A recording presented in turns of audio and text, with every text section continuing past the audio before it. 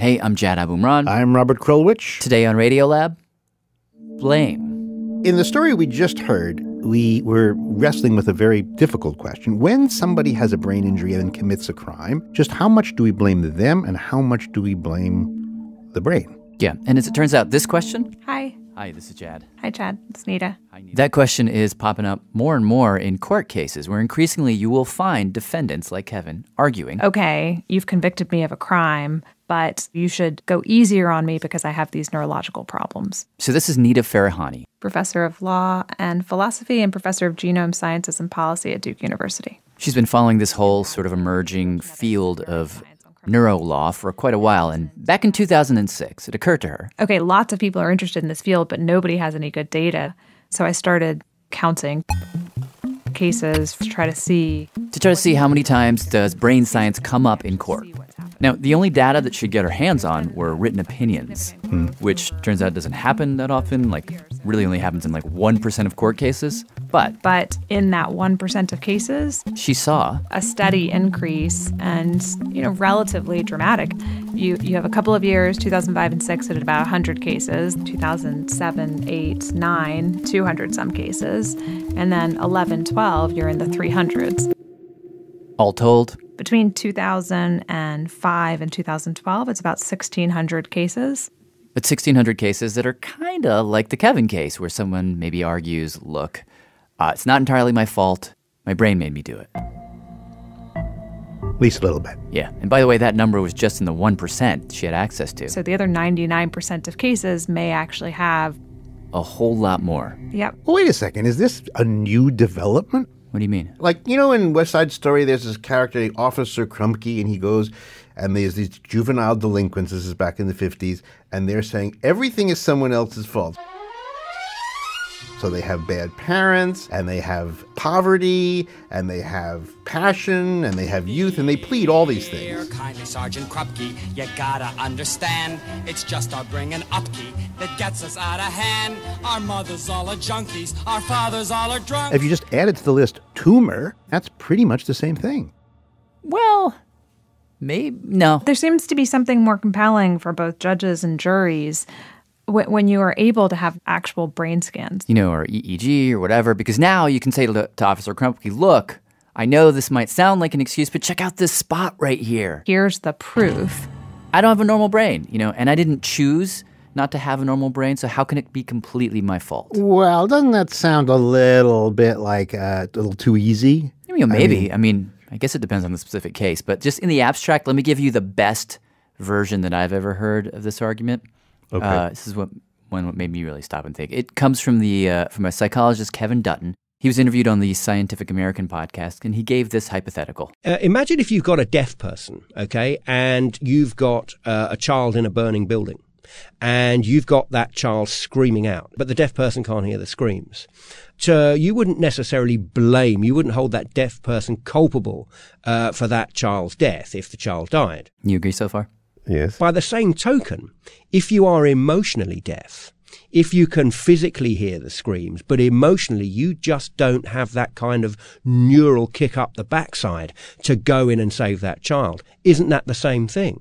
And when you start thinking about that, there's a whole kind of moral conundrum that starts coming out of that, because damage to the ear is damage to a physical structure. Damage to the brain is also damage to a physical structure. So here's the moral conundrum I think he's referring to. If we go along with this idea that we can use brain abnormalities to defend ourselves in court, well, that's going to lead us into some pretty weird places. As a society, things may get very, very complicated. As we learned, we got into a little tussle. All right. Okay. With this guy. Sorry, so you put this on. Well, it is a little chilly in here. This is David Eagleman. I'm a neuroscientist. He's a regular on our show. Is that what I was supposed to say or no? Very spirited regular. Yeah. No, here's one of the most interesting parts. Here's his argument. Think about it technologically. At the moment, our best technologies in neuroscience are very crude. We can see when someone has a tumor or damage from traumatic brain injury or neurodegenerative disease, but it is quite crude still. The way he puts it, looking for those brain abnormalities now is sort of like being up in space and looking down at the Earth. You can't really see what's going on down there, but you can see the big shapes and the colors, and every so often, you notice something that's not supposed to be there, like, whoa, What is that crater over there? If you see something that's big enough to see, you take a picture, back in court, you show it to the judge, and maybe she gives the guy a break. But then, say you're up there and... mission control. Everything looks normal from up here. You don't see anything. Well, then back in court, the judge is going to take a look at your apparently normal brain and say, sorry. Well, that's your fault. It's not a biological problem. So we're just going to say you're blameworthy. So that's where we are now. We draw the line at what we can see, and what we can see is only the big stuff. But he says, imagine forward. we'll have new technologies. We'll have XMRI instead of fMRI. And suddenly it's going to be like Google Maps, where instead of being up in space, you can zoom in, and now you can see everything. We'll have new names for disorders of the microcircuitry and so on. We'll certainly never get all the way to the end. But one day we may be able to say, like, see that little bit of mangled wiring right over there? That is because his mom didn't love him enough, or maybe he got bullied. Like, we'll be able to see all that stuff almost as well as we can see brain tumors now.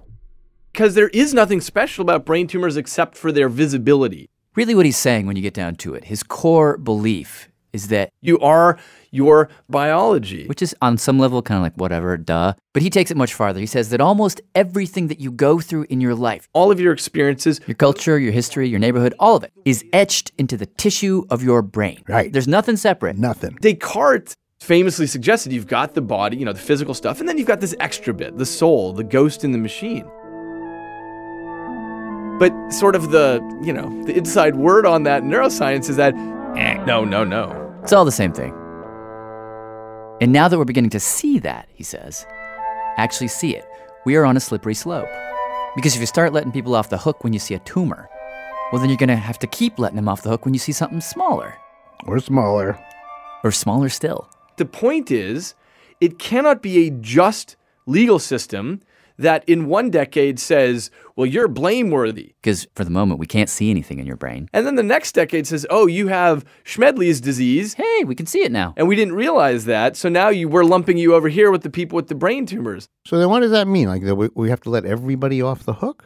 No. Blameworthiness is the wrong question for a legal system to ask.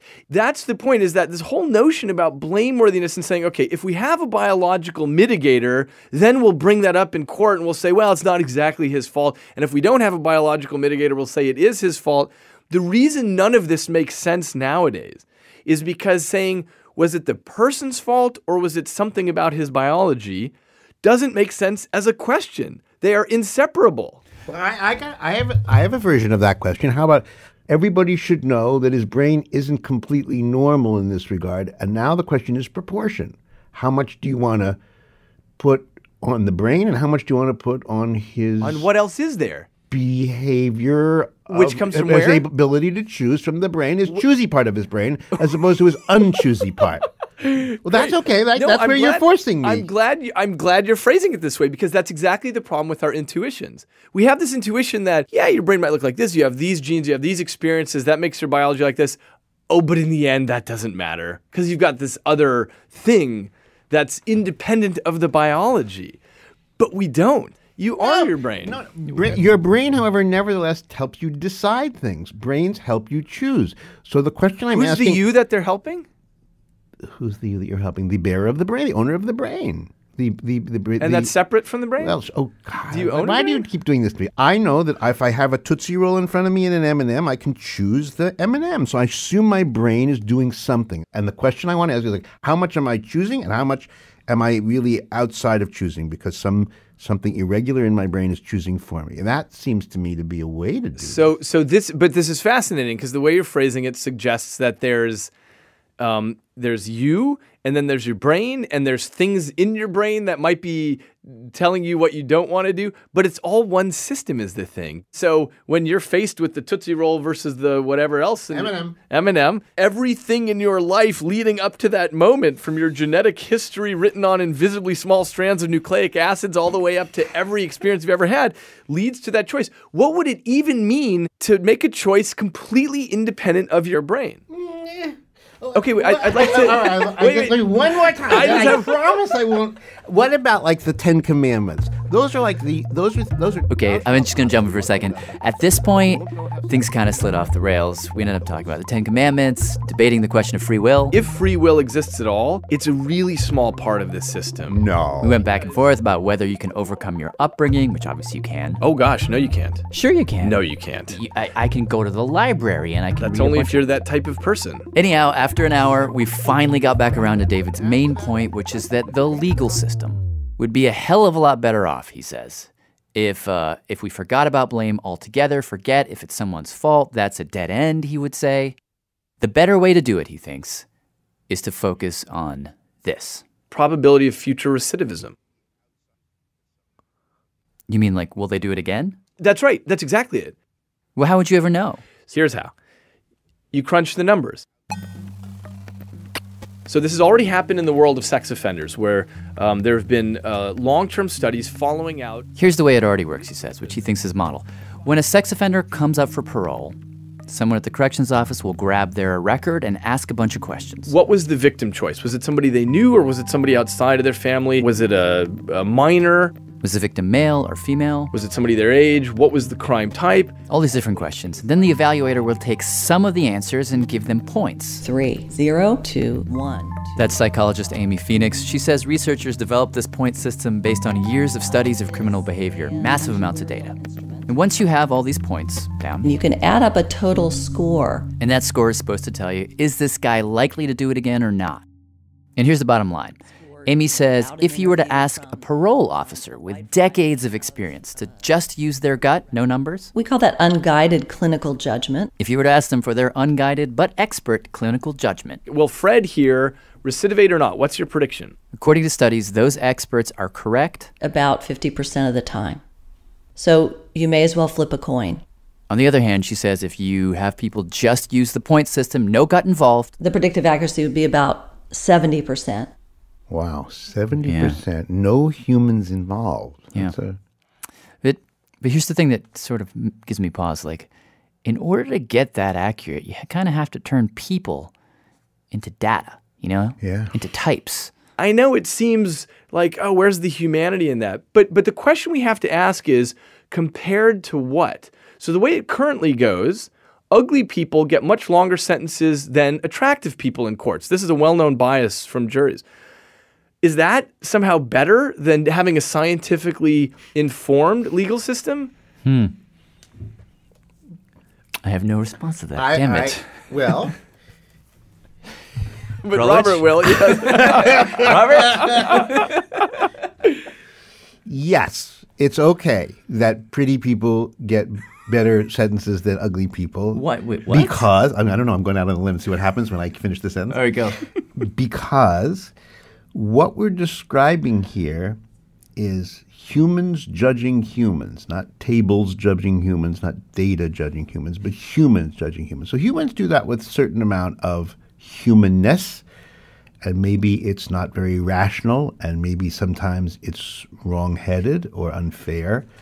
But if you take the judgment away from the humans and you give it to a table, then you invite a different set of problems, which is the chance for mercy, which is a very big part of justice, is off the table because statistics don't have mercy. They just have statistics. Amen. That was okay. nicely done. Robert's pleased with that. But let me say, I let thought me that was say a couple- beautiful question. That is a beautiful question. So the notion of we should be merciful and so on, of course that's all true. But the question is, are we good at it? Are we good at knowing who is the right person to be merciful with? It ends up usually being the attractive person, right? And the person who's ugly and is missing teeth, we're usually not as merciful for. I wish this weren't. All right, let me just throw in one more objection to this. Obviously he has a point. I guess so. But this whole thing that he's advocating for, and he's not the only one, of throwing out blame, focusing instead on what someone might do.